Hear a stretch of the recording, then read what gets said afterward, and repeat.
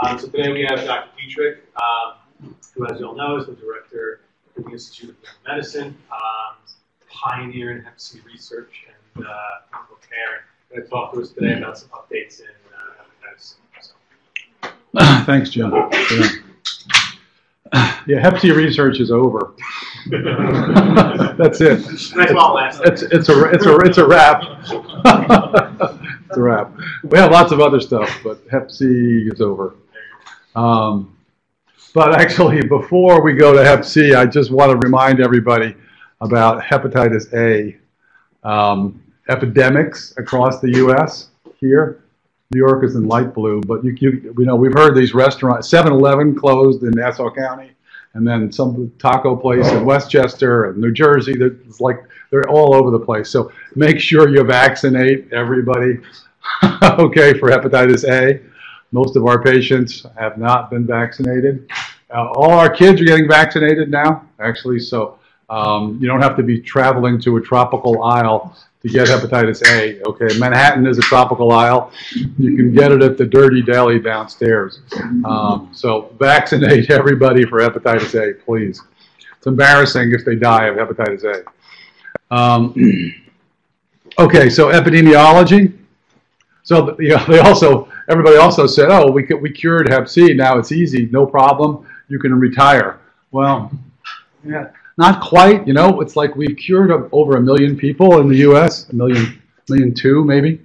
And over 3 million worldwide. But the problem is there's more cases coming in than there are going out because of this new incidence of hepatitis C starting somewhere around 2010 here. And it's actually mostly in non-metropolitan areas, and it's mostly driven by opioid IV drug use, the Percocet, etc. The Sackler School of Medicine epidemic. Anyway, so and actually in New York we have slightly different numbers, but the highest incidence is in the under 30 group in the non-metropolitan areas. So here were a few of the incidences here from before 2006. By 12, it looked like this. And you can see here, this is any opioid. Up here, there's regional doubling. 3 out of 4 had a history of opioid use. So you all know that story about OxyContin. We don't have to beat that dead horse. But the problem is also, it's actually in women of childbearing age. The number of acute cases increased about 3.5-fold. And the number of past or present cases doubled. And it's higher than in the older women here, so age 15 to 44. So it's really sort of out of control, hepatitis C in the younger age groups, largely due to the opioid epidemic. And it's actually higher in women than in men. So for some, it's about 63 or 4% female to male ratio, and it seems to be for some reason that younger women are way more susceptible to becoming addicted to opiates than younger men are. Not entirely clear why that is, but it can take as little as 5 days. For a sprained ankle, somebody gets an OxyContin prescription, and after 5 days, they're already addicted to it. They can't get a refill, and they go down to the mall, and they can get a bag of heroin for $5, which is cheaper than a latte at the mall, and which will take care of their withdrawal symptoms. And then, of course, what happens from there.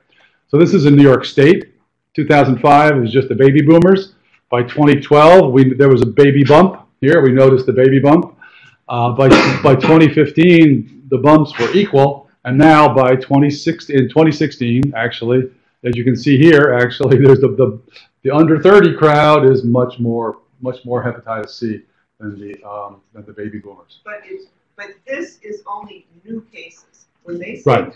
It's new cases. And this is actually outsed of New York City. So this is not the prevalence of Hep C. This is incidence. Yeah. This is incidence. And it's actually outside of New York City. It starts. We rarely see it inside the 5 boroughs, but the minute you cross the Nassau County line, and you cross the Westchester County line, and you cross the Hudson River, it just skyrockets. Actually, it's just out of control. So, and then of course, Tatiana's not here, is she today? Yeah, she's roaming. Oh, right. She's at West. Plenty of seats up front here. Just like in church, you come in late, you got to sit up front.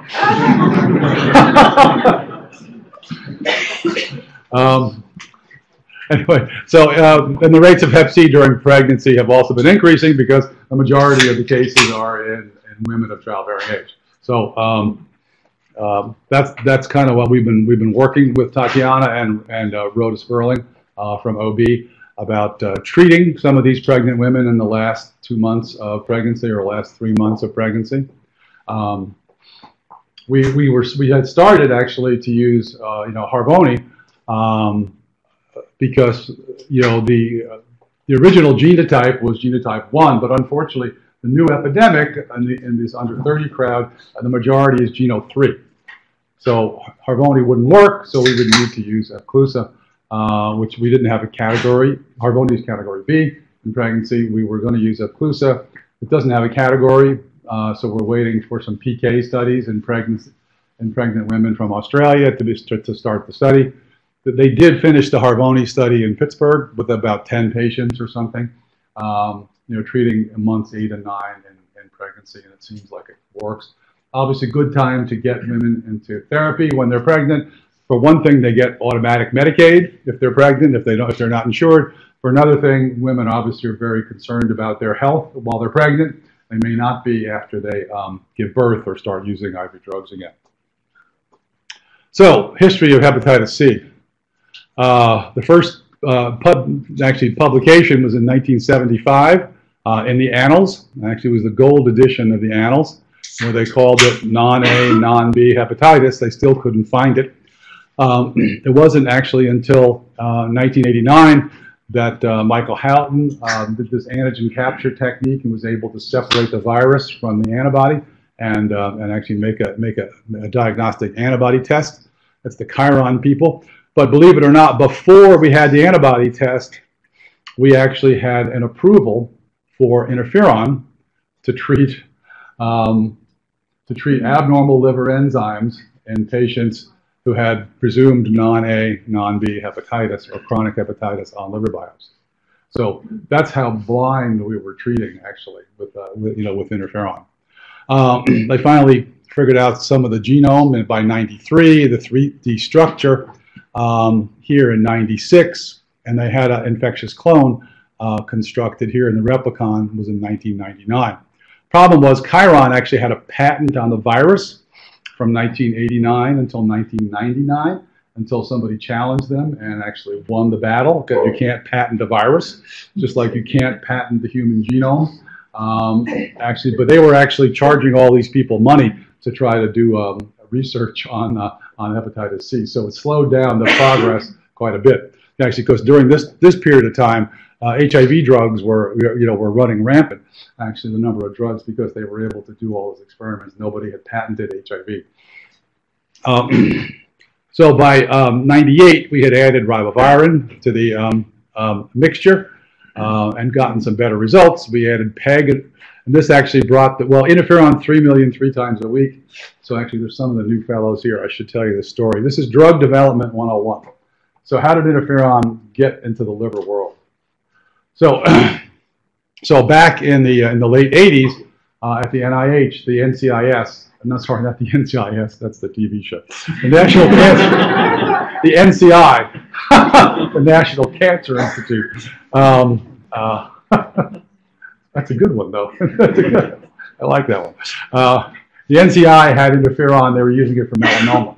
They were using 20 million units IV, 7 days a week for melanoma, and it was obviously terrible side effects. And the oncologists were used to this, but so the liver fellows, Jay Hoofnagel sent the fellows over, go talk to the oncology fellows, see what they're doing with this interferon, and figure out how we can try it on this non-A, non-B hepatitis, because we think it's a virus. So they talked to the oncology fellows, and they said, well, here's 2 things you need to know. The side effects are terrible, okay? And number 2, I told Ben this story the other night. Number 2, the nurses refuse to administer the drug because it's so toxic and it's experimental. So you have to give the drug. The fellows have to administer the drug. So the liver fellows, being smarter than the oncology fellows, said, okay, let's give a lower dose, 3 million units, and let's give it sub-Q so we don't have to start an IV, and let's give it Monday, Wednesday, Friday so we don't have to come in on the weekends and give the drug. So that's how it started off, 3 million units 3 times a week, because the fellows were smart enough not to want to have to come in on the weekends and give these people their injections. So then they tried it for 12 weeks. It didn't work at all, actually. They said, all right, let's go a little longer. And went to 24 weeks. They got like a 5% response rate. So then they said, we better go for a year. So they went a year, but then they said, we got to divide this up into quarters, right? Because it's we want to have scientific progress, reports, every quarter. So, but the problem is, what's 52 divided by 4? 13. Bad luck. Can't have anything to 13, and it actually, no one's ever going to respond. So they said, okay, let's do 48. Everyone knows the 12 times table, actually. So that's how it's now. All of our hepatitis treatments are 12, 24, 48 weeks. So basically, this treatment was given for 10 or 15 years based on the fact that fellows didn't want to come in on the weekends, and the time it took the Earth to circle the sun, minus 4 weeks, because 13 is bad luck. Okay, scientific drug development at its finest. We're all glad to be rid of interferon. I think, oops, sorry. So actually, and 2011 was a big year because actually in April of that year in Barcelona, we saw the first presentation of an all-oral cure of hepatitis C. It was isoniprevir and declatosphere together. The two BMS drugs, isoniprevir was a protease that never got approved. Declatosphere got approved, but it was 30% SVR. But it was no interferon, no ribavirin, sort of proof of principle you could cure hep C without interferon or ribavirin. So that was a big deal. But the really big deal was 6 months later, in November in San Francisco, when Ed Gain presented the soft interferon ribavirin data from Christchurch, New Zealand, actually, so he had like a 4-arm study because no one was sure exactly what they were doing. So they had sofosbuvir, interferon, ribavirin for 12 weeks. These were Geno 2s and 3s in his study. And so 12 weeks of triple therapy was 100% cure. And then they had 8 weeks of triple therapy, 4 weeks of soft riba, 100% cure. Then 4 weeks of triple therapy, 8 weeks of soft riba, 100% cure. And then, like, wait for it, 12 weeks of soft riba alone, cure rate was 100%, actually. So there were audible gasps in the room. People were dropping their booklets, and the investors running for the phones, actually out in the hallway, to buy Pharmasset stock because this drug looked so good. Turned out it was. It still is. There's no other really nuke on the market that works that well. Now, that was in April here. May, telaprevir, boceprevir got approved, the first 2 protease inhibitors, but those were used with interferon, actually, and they were terrible. They made our lives really miserable. Actually, our side effects were much worse, and the cure rates in the real world had dropped from the clinical trials numbers of 70% to about 40%. So it was really dismal response in the real world, and the side effects were just out of control. They were exponentially worse than interferon and ribavirin. So actually, in December of 2011, actually, Gilead announced that they had bought Pharmasset, sofosbuvir, for $11 billion. A lot of 11s going on here. So they closed the deal in February. Okay, by the following December, not quite 2 years later, December of 2013, we were at the FDA with sofosbuvir, actually, and cimipravir, which is another protease, which is also now off the market. And then actually both got approved the same day. So 2012 started the year of all oral therapy because of the Cosmos trial, where we looked at SOF and SimSOF, Simipravir, Sofosbuvir, with or without ribavirin, and that's pretty much all we used. The insurance companies didn't fight us on that.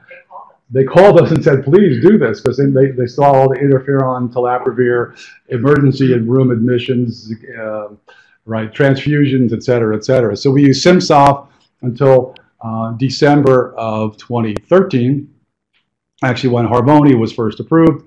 And then so 2014 was really the start of the all-oral direct-acting antiviral therapies. So SOF-RIBA here, January 13, SimSOF, and then Sofdeclatosphere, Soflodiposphere. This is Harvoni in November of 2014. And this is the Vicara pack from AbbVie. This is Zepotir here. And this is Epclusa.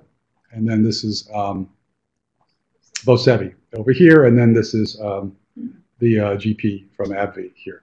Pretty much these are the only three drugs you need to know. So forget about all the rest of that. That's just history.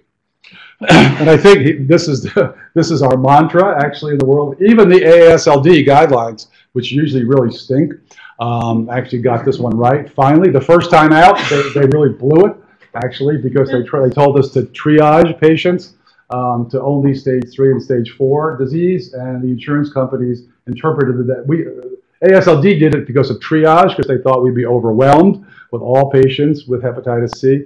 So they said triage, treat the stage 3 and stage 4s first.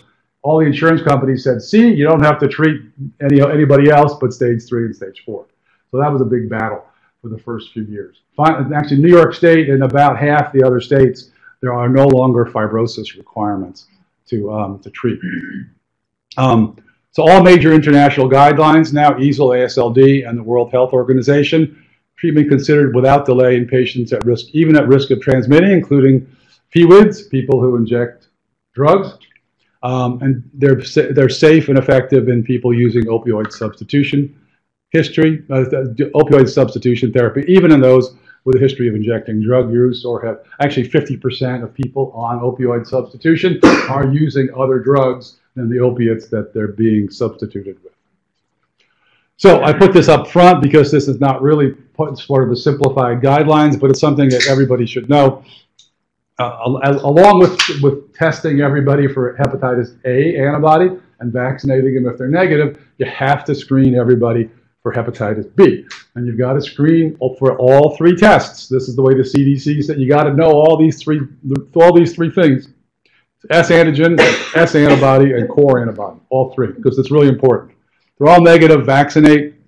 If the S antigen is positive and they have DNA, you've got to treat. Forget about this meeting AASLD guidelines. Just treat the hepatitis B. So put them on a nuke, the TAF, tenofovir, or entecavir. If the S antigen is positive, this part is silly. So if the S antigen is positive and then they have DNA, treat them, because there's a risk of reactivation. If their S antigen is negative and they're core positive, this I think most people would suggest that you could do a DNA once on these people and then actually monitor them carefully during treatment. So why this is because there was a report to the FDA for about 19 patients that the FDA actually had submitted and published to AASLD a few years ago of reactivation of hepatitis B. Some of them were just core positive, some of them were S antigen positive, and some of them were actually DNA positive as well, and many of them were not tested for hepatitis B. But 19 of them had developed serious fulminant hepatitis B. I think 9 of them died or got transplants. It was a very serious issue in these folks because people didn't pick it up until late. So, and it's a very simple reason. Actually, the hepatocyte is only capable of making one virus efficiently at a time. So and Hep C usually seems to dominate. So if you've got 5 million IUs of hepatitis C being produced by your local hepatocytes, and you have 500 IUs of Hep B, when you suddenly take away the hepatitis C, which actually these DAAs do in a week, actually almost everybody is undetectable, all of a sudden hepatitis B can flourish and blossom, actually, and can result in a flare, actually, or fulminant liver failure, which it did in 9 of these 19 patients. So hence this. So I think if the S antigen's positive, check the DNA. DNA is positive, put them on Hep B medication. You know, it doesn't have to be the same time. It doesn't reactivate quickly, but you just, you know, start the process. It'll take about the same amount of time. So these are the requirements. We must have SVR. We must have safety and tolerability. We have all that, actually. And we pretty much have all this now as well. We still have some drug interactions. It's nice to have a low pill burden as well. So the World Health Organization wants us to eliminate hepatitis C globally by 2030. It's a tall order, actually. I don't think we're going to make that one. Everybody's trying to simplify the route to a cure, actually, and then think about these things. We'll minimize the burden on both the clinician and the patient, because everybody with hepatitis C doesn't need to be treated at an academic medical center by a highly educated, underpaid hepatologist. So, like I said before, these are the only 3 drugs you need to know about: Sofvel, GP, and Sofvel Vox. Here, because these other ones are really not, frankly, useful anymore. They're giving this stuff away in the developing world. This is it in pictures. If you like pictures, Sofvel for 12 weeks, pretty much for everybody. It's pan-genotypic, and you can use it in child's B and C patients probably with ribavirin if they have Geno3 for certain. This is GP for 8, 12, or 16 weeks. This is 3 pills once a day. This is 1 pill once a day. And it's all good numbers here as well, but you can't use it in patients who have child's B or C cirrhosis, because GP, any protease inhibitor actually, the glicapravir. So we should probably go back a second, right? So abuvir is a nuke, okay? An asvir is an NS5A, and a provir is a protease. So all proteases are metabolized in the liver, so which is why you don't want to use them in patients with child's B or C, because the levels can go up and you can get toxicity. Actually, for liver toxicity from the medication. Actually, AbbVie is just about to get an indication for child's A cirrhosis here for the study. It's actually a little bit. It was 100% in the clinical trial, and actually that's probably because of the same reason. The levels go up a little bit, and if your liver function is not that great, the actual function, not the ALT. Because it's metabolized, so you get higher levels of the drug in the liver, probably get a little bit higher SVR rate. That's for child's A. B and C, it's unpredictable, so probably don't use protease inhibitors. And the same thing would go for Sofvel Vox. So this is more pictures. And then fibrosis staging.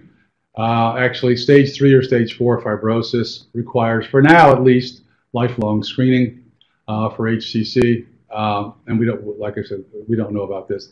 So some people now, I've just finally heard some of our colleagues are actually stopping screening for F3s if their fiber scans are all the way back to 0. I'm not quite that confident yet to do that because we still see HCCs, a long time after the cure, particularly when they get lost to follow-up.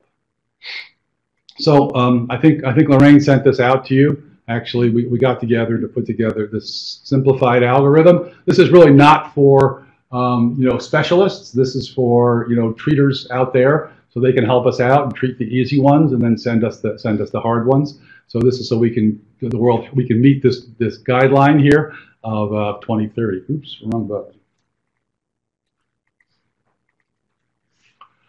So we had a consensus meeting. There was honestly very little fighting. Surprisingly enough, amongst and between 13 experts. That's an unlucky number, I guess. We should have thought about that. I think one was on the phone. Flan was on the phone from Chicago. So this is the illustrious group here from the U.S., and we had two token Europeans there as well. So how can we make this simple? You've got the virus, actually. So remember, all of our antibody tests now are antibody with reflex to PCR. No longer in the healthcare system can you order just a plain Hep C antibody. It's antibody reflex reflex to PCR. Reflux is what I've got right now. Let me take a drink. Okay. Then the usual stuff. Here, to make it easy for the primary care folks, there's two magic numbers here for platelets, 150. Okay, then they really need to be assessed for cirrhosis. 100. If they're less than 100, then they need to be in the hands of an experienced liver treater because they have portal hypertension. And so that even if they don't have access to sophisticated fibrosis testing, everybody can get a platelet count. So it's pretty much the poor man's liver biopsy. So it's very helpful. And then assess for drug-drug interactions. And then they can go either way. It doesn't really matter. If they have cirrhosis, B or C, well, you shouldn't be doing this at home anyway. They should be sending them in, but don't use GP. If they have a GFR less than 15, or actually officially 30, but a lot of people are going lower than that, then the recommendation is to use GP. So bad liver, use soft valve. Bad kidneys, use GP. Other than that, it's pretty simple. And that's what we're trying to make it. So we're also recommended actually universal screening. This one we did argue about. Some people wanted to stick with risk factor screening, but nobody admits to these risk factors anyway. So I think universal screening is really actually a reasonable thing. I mean, frankly, everybody should be screened for hepatitis A, B, and C, and vaccinated for A and B if they don't have it, and treated for Hep C if they have it. So it's relatively easy. If they have an active infection, we don't even have to get the genotype. Okay, we left out genotypes. With these two drugs, doesn't matter. Actually, I mean, we get it for curiosity's sake, but we always do it. But if you're doing this out in the developing world where the genotype test, it costs at least as much as like half of the therapy, then it's probably not necessary to do it. And then the usual things that we talked about here. Use pangenotypic therapy, and then assess for cure, unless of course they have one of those hepatitis B markers that we talked about, and then they're cured. And then we talk about post-cure management. So no cirrhosis for soft-vel, 12 weeks, GP 8 and 12, and that's not indicated in decompensated cirrhosis. 1 tablet a day with or without food, once daily, 3 tablets a day with food. Although this one has actually got really good packaging. The GP, it's got idiot-proof push-through packaging, so the 3 pills come in a box, which is sort of good news and bad news. The soft vel comes in a bottle, so if the GP comes in a box of 30 like dose packs, so it's kind of awkward. It's kind of big. So some people have sort of limited housing options. Let us say. If they're living at the corner of walk and don't walk, okay, it's harder to carry around a big box of GP. You have to sort of consider those kind of options. Or if they're living in a shelter, for instance, or something. It's common side effects, pretty much nothing. Actually, here, I don't know, has anybody not had any of these in the last week? Except for, I don't know, about asthenia. Still can't figure out what asthenia means. Anybody had asthenia? Can they explain it to us? Anybody calling sick with a severe case of asthenia recently? Anyway, most patients feel better. Sometimes the first week on therapy, they might complain about some of the stuff. But actually, and the other thing that's a little shocking is some patients are still reading the interferon side effects on the internet. So they think they're going to get these terrible side effects, like right away. It's like you really have to educate them because they're just like lost.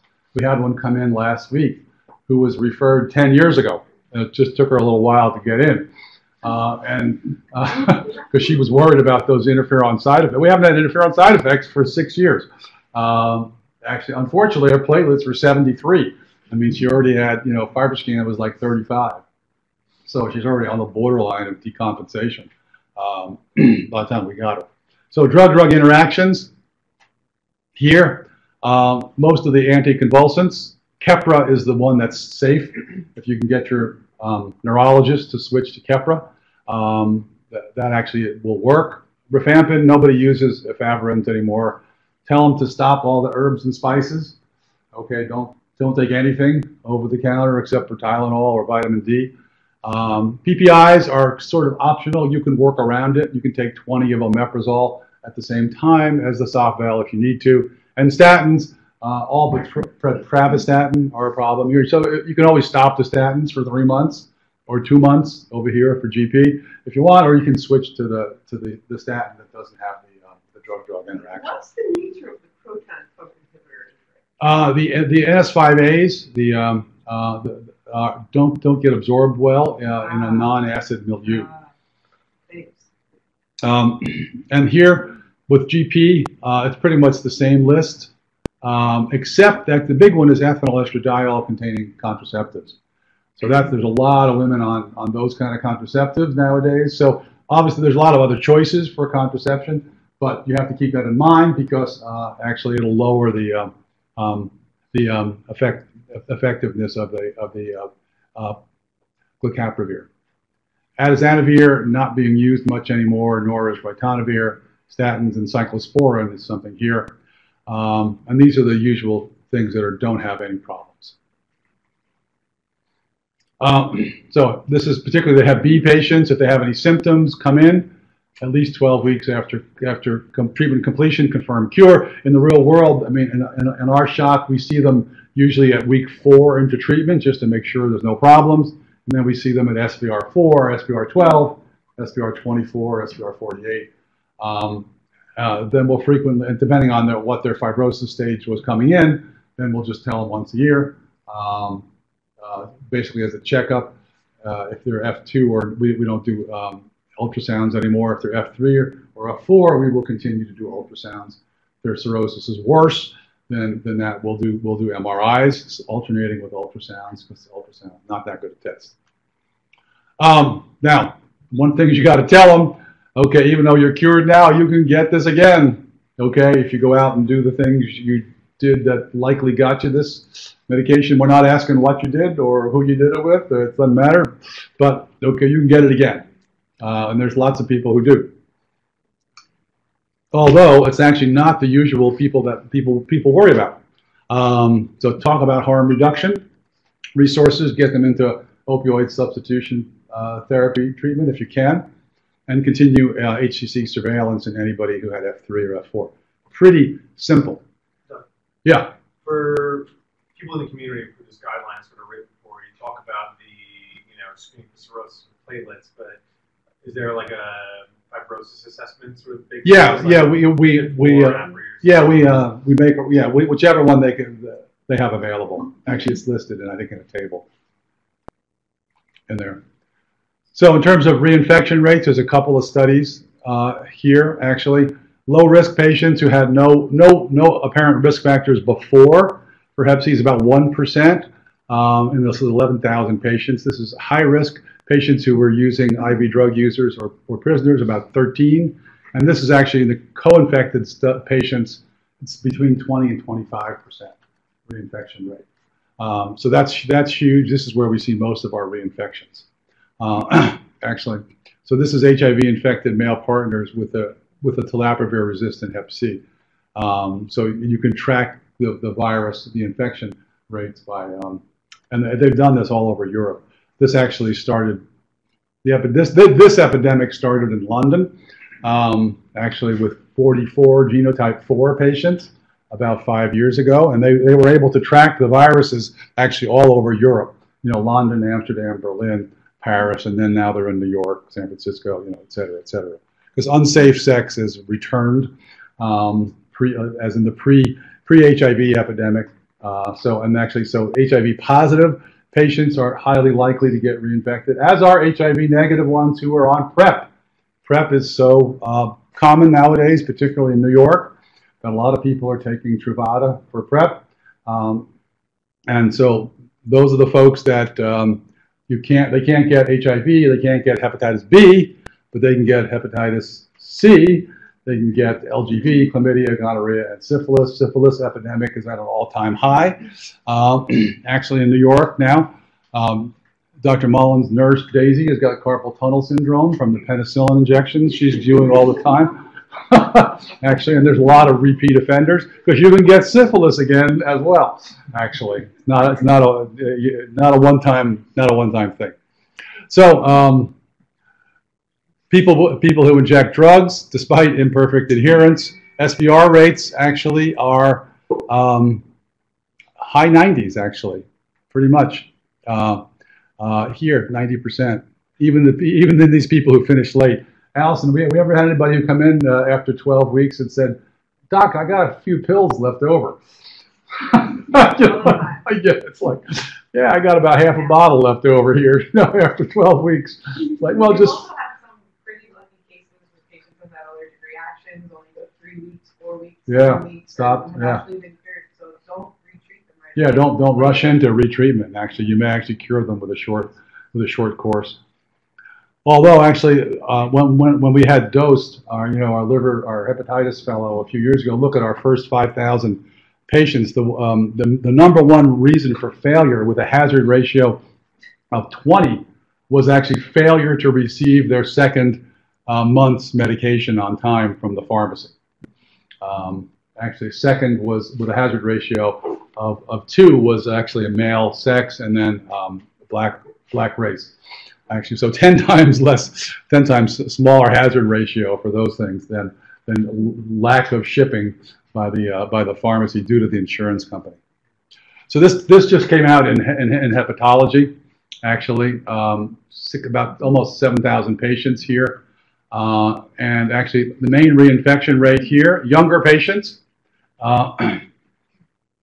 were much more likely to get reinfected than older ones.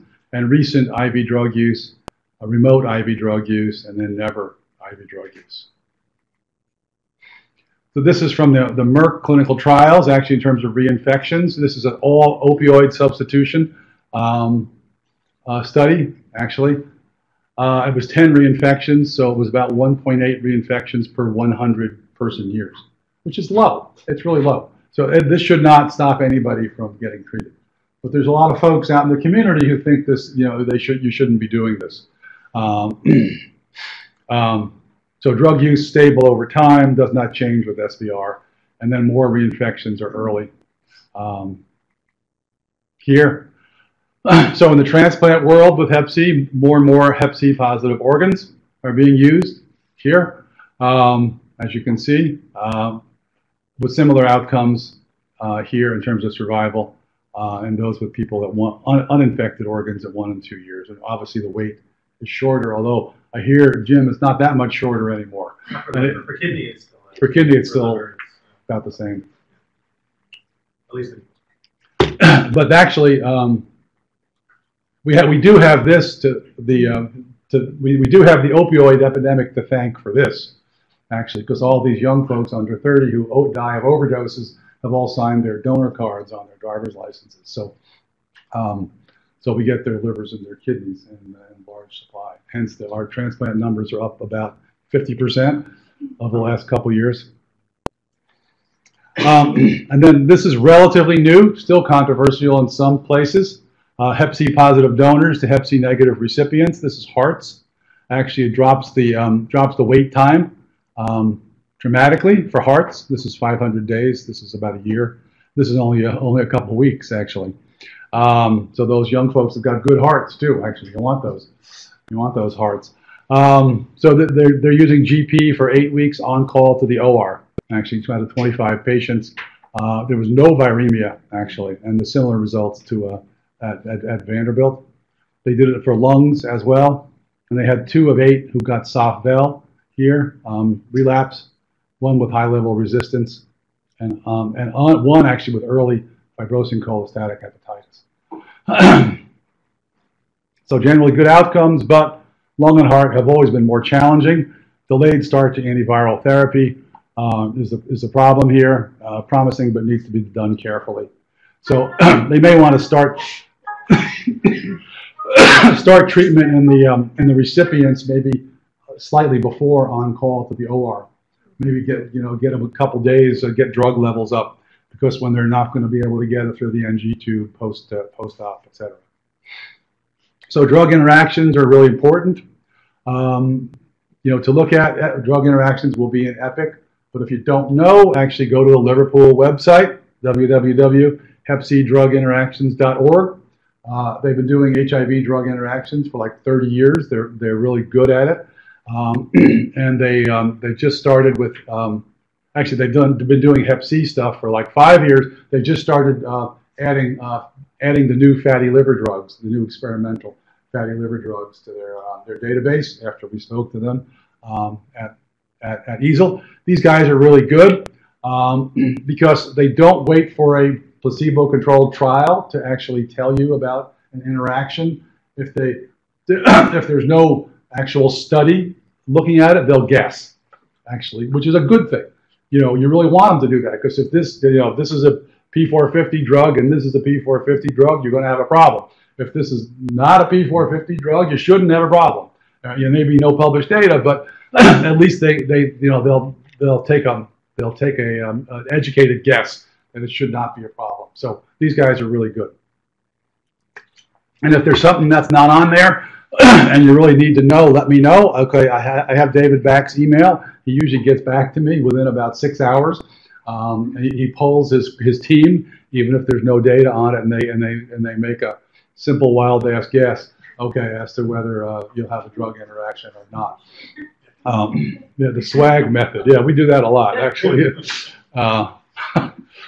So unlike telaprevir, boceprevir, real world evidence is much better for our newer drugs, the GP and the Sofvel. It's almost 100% here. It's actually slightly better in the real world than in the clinical trials. Probably because real world evidence, we kind of knock off a few of the patients, if they don't comply. This is the safety, efficacy, and the patient reported outcomes. So in terms of actually their SF36s, the quality of life in these patients actually increases dramatically, and it's had a significant SF36 component score improvements. So in the UK, they did this study, or maybe this is just England. It may just be England soon, no longer the UK. Genotype 3, actually, they did notice that ribavirin improves response, and particularly in cirrhotic patients. Most of us actually, any Geno 3 with cirrhosis, with or without cirrhosis, we probably would use ribavirin, or if they had significant fibrosis in these folks. Here, so it was significantly better. NS5A resistance profile, and it impacts outcome of retreatment, actually very little. But if you failed, honestly, the only resistance mutations you have to worry about, excuse me, are the NS5A resistance mutations. Protease resistance mutations fade away after like 6 to 9 months in almost everybody, but the NS5A resistance mutations are forever. They will hang around a lot. So if they've only failed SOF-RIBA, or they've only failed telaprevir, boceprevir, you don't have to worry, actually. But if they failed an NS5A containing regimen, then you really have to check. If it's genotype 1 or 3, you could get resistance testing. If it's 2, 4, 5, or 6, you can't. So mostly on Geno 1s is we see this. Now, one of the things about failures is to keep in mind, and this is the advanced course. So we had one guy, for instance, fail. He was a Geno 2. He was a little cirrhotic. And we gave him SOF-RIBA back in the day when that was the treatment. And he relapsed right away. Made me worry. I rechecked his genotype, actually, and the genotype came back as a chimera. Actually, it was part Geno 1 and part Geno 2. That seems to be the most common chimeric form of 1 and 2 seem to be able to recombine in the hepatocyte, whereas you never see a chimera with 3s and 4s or 6s. So if they fail, recheck the genotype, because that's one way they could fail. So when we did it and then we treated him for Geno 1, he was fine. He's cured of that anyway. Not so much the colon cancer. And so, for instance, there was another guy came in, failed Zepatier. This is Grozobravir, Elbasvir here, and he came in from Brooklyn somewhere. Anyway, so I rechecked his genotype, and he had genotype 3, actually. So and I saw the report they sent him in with a Geno 1 when he started. So either he got reinfected with a Geno 3, or he actually had 2 viruses. It's quite possible these people have more than one risk factor. So many times they'll have more than one genotype of virus, but one will dominate. Just like the Hep C dominates the Hep B, one genotype will usually be predominant. We don't have to worry about that anymore if we're using SOFVEL or GP, because they're all pan-genotypic, so we should be okay. But if we do have NS5A resistance mutations, you really need to add that third drug, the protease inhibitor, voxilatravir, to SOFVEL. And actually, so far, our voxilatravir data, Ben, you looked at it, we've had 25 patients. About. I think we're 100%, right? Knock on wood.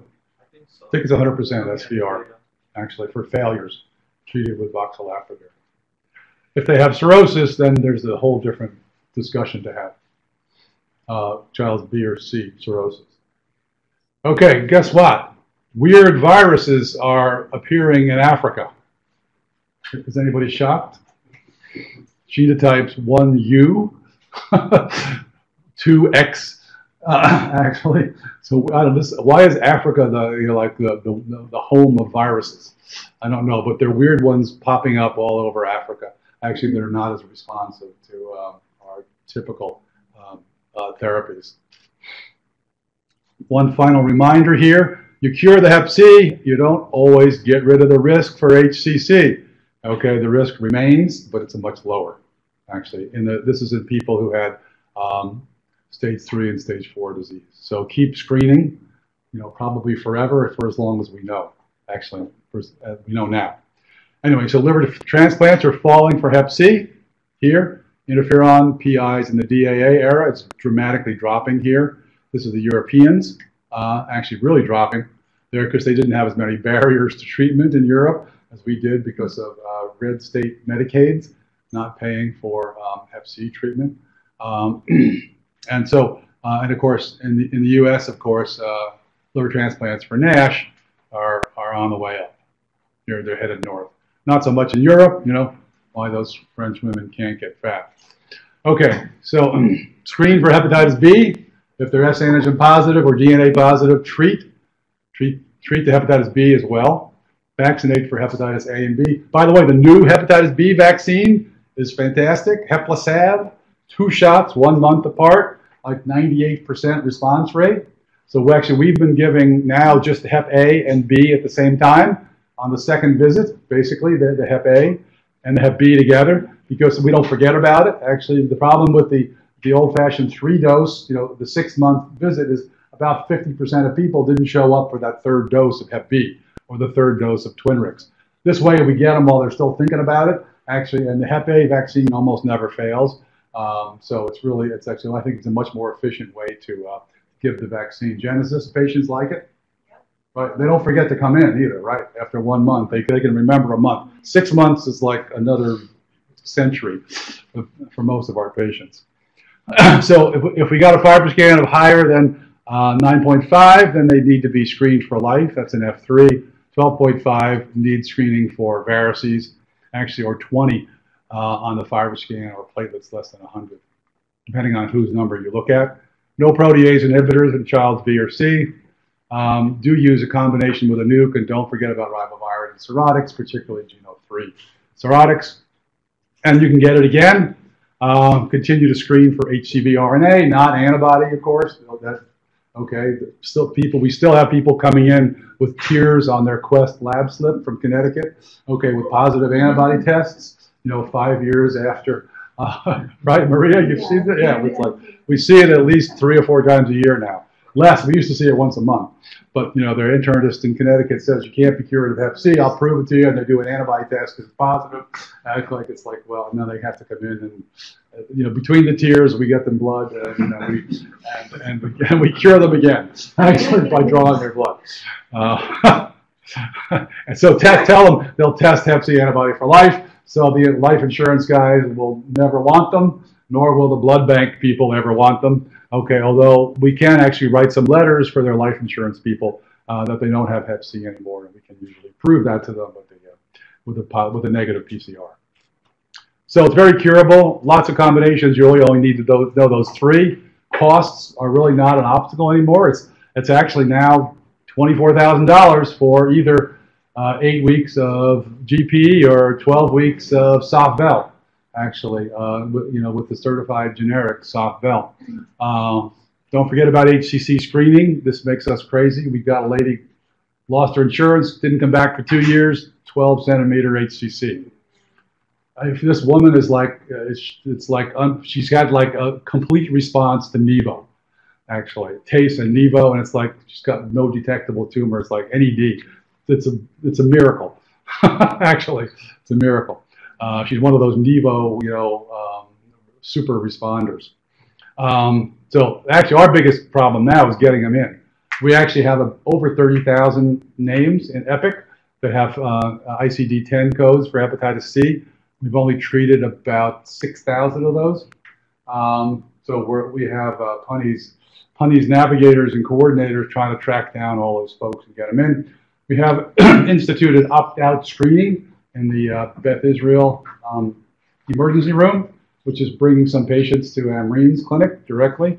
And we're actually talking to our inpatient alcohol drug rehab people about getting referrals from them before they leave the hospital. So we're trying our best to track down the folks that we have in the building first before we do outreach, but we are still doing some screening programs through the home group as well.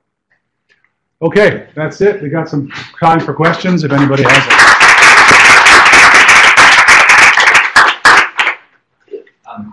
Is there any data now for acute C cases, especially in the high-risk patients? Just treat them. Yeah, just treat them. Yeah, there's no reason to wait.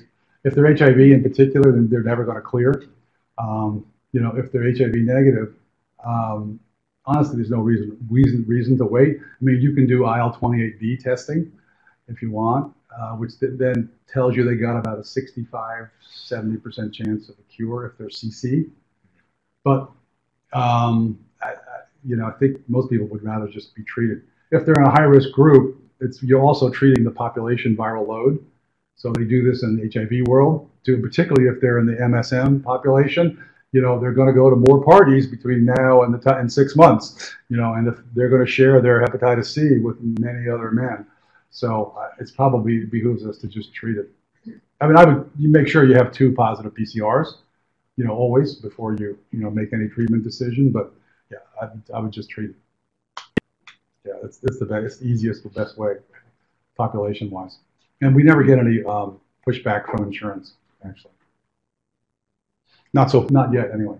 Yes, sir. So these meetings that pop up in Africa, only in Africa so far, so far. Yeah, I know. HIV started there too. I know. It's sort of a little worry, in the back of our little. We got enough problems right here. With what we have now, trying to find them and treat them, and eradicate Hep C. But yeah, potentially it could be. Actually, it gets into the flight attendants. It's like, and they go to the parties here in New York and Berlin and London and Paris, and we can see those genotypes up on that board too. Actually, yeah. How resistant are they? Well, the SBR rates were in the 70s and 80s, actually. But I'm not sure what treatment combos they were using, because they've been. Of them are soft ribavirin combos, because those are the ones that are being given to them cheapest. Right, the cheapest. Or some of them, yes. Using those, so some are using soft sim still, because they're giving away all the Cimripravir because nobody wants it, actually. Yeah, so it depends on the treatment regimens, but they were 70 to 80%. So we don't really know if they're with ideal regimens, what they would respond to. Yeah, but thank you. I mean, it's the generics from India or the surplus drugs that they're getting. My question about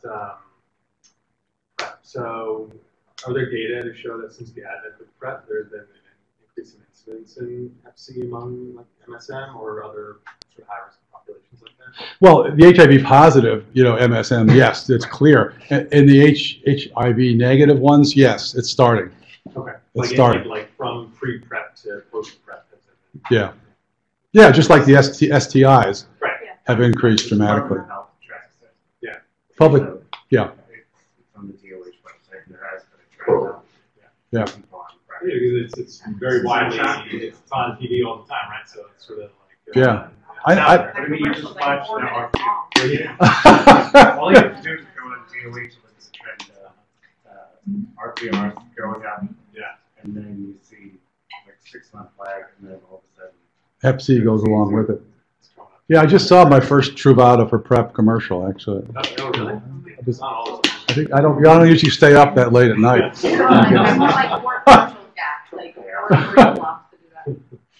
Yeah, so yeah, that's something to consider.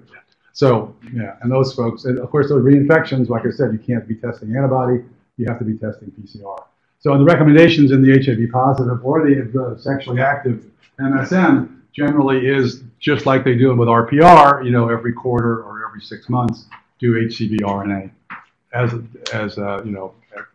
to test for relapse.